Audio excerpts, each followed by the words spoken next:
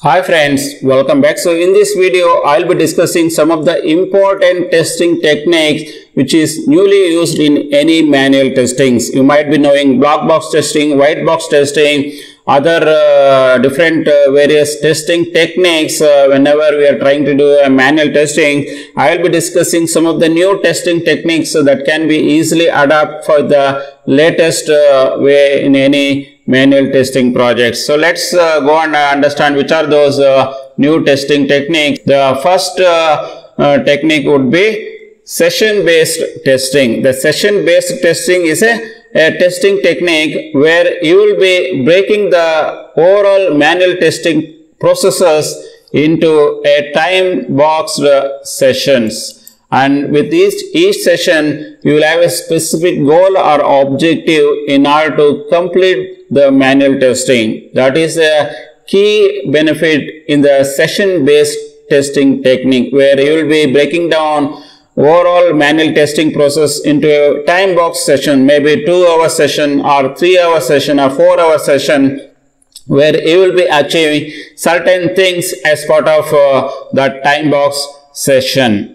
And with this time boxed approach, you can easily manage your time effectively. You can prioritize the testing task and you can complete the planned testing activity within those time boxed sessions. That is the key as part of the session based testing. If an example of session based testing is user acceptance testing session. You can also have a regression testing session also, and also similarly you can have integrated testing session also can be performed as part of this session based testing technique. And the second type of new technique is exploratory testing. Exploratory testing is a testing where we will be emphasizing more on creativity, learning, adaptability in the testing process. That is a key here, because here you may not have any documentation while doing any testing, or you do not have user stories as well in order to perform exploratory testing, where you will be using your brain, you will be using your creativity, you will be learning the things on the go, and you will be very adaptable for the changes in the testing as well compared to any traditional testing. And the next type of testing technique is risk-based testing technique. In the risk-based testing techniques, you will be identifying the potential risk associated with the software which you are trying to test, and you will be prioritizing your testing effort for those risks. And also you will be minimizing those risks by properly planning, and you should put a mitigation plan, and you will be concentrating on executing those testing effort is also another key technique as part of manual testing. Take an example for risk-based testing. You will be concentrating on the critical functionality, and also will be concentrating on the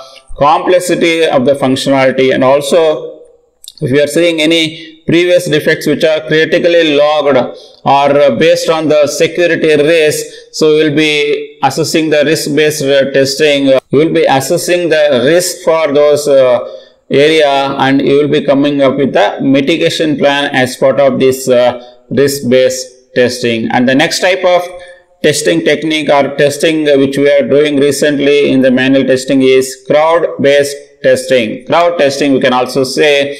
In the crowd testing, basically you will be utilizing or you are leveraging a group of people to test the software. Here, tester can crowdsource their testing to a group of people who have different background, devices, and location. Let's say if I have a software which is getting developed in India, I can use many people across the world. I can use people sitting in America, Europe. I can use it in African countries, where you can utilize all these different set of peoples and their devices and their location to test any of your application. It could be your web applications or mobile application or game application and so on.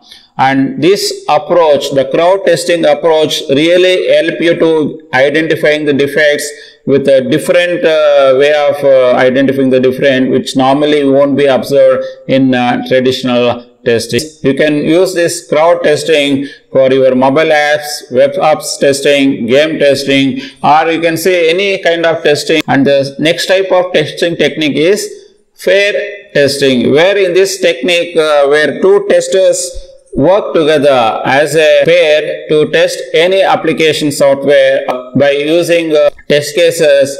One will be executing the test cases or one will be reviewing the test cases and provide the feedback for the other person, so that these two people or two testers will work together to complete the overall testing to maintain the high quality standard as part of this pair testing technique. And the next type of testing is mind mapping. The mind mapping is a visual technique that helps the tester to organize the overall testing processes. The tester can use the mind map to create hierarchical structure of the test cases, identify the areas that need to be more testing, and track the progress using this mind mapping. These are some of the latest new technique normally people they adopt in any manual testing to come up with more defects or more you can uncover more issues as quickly as possible if you adopt these 6 different